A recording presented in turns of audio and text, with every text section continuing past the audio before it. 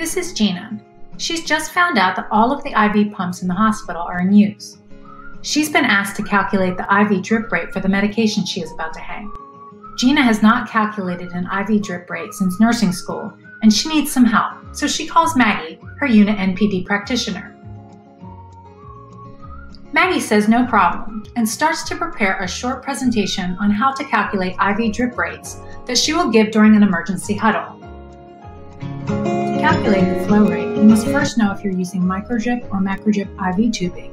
Macrodrip tubing delivers 10 to 20 drops per milliliter, while microdrip delivers 60 drops per milliliter.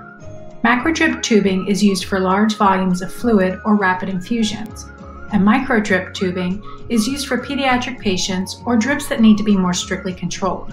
You will also need to know the drop factor. That's the number of drops in 1 milliliter of solution, which is located on the IV tubing package. First, you'll need to know the milliliters per hour to infuse. Next, you'll need to calculate how many minutes are in the total hours to infuse by multiplying the number of hours times 60 minutes. Then, divide the total volume to be infused by the total time in minutes to get milliliters per minute.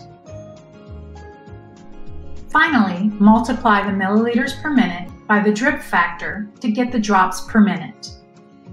Let me give you an example.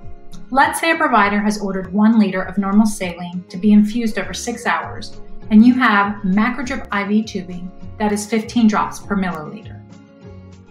First, you'll want to take the 6 hours to infuse and multiply that by 60 minutes to get 360 minutes of total infusion time.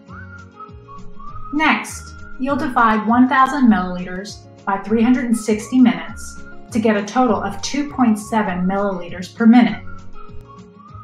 Then multiply 2.7 milliliters per minute by the drop factor of 15 drops per milliliter, which is 41.6 drops per minute, which you will then round up to 42 drops per minute. The same calculation is used for microdrip tubing.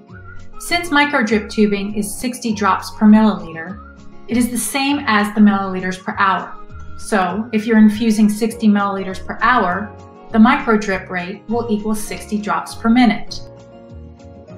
You should also ask a colleague or pharmacist to check your calculation.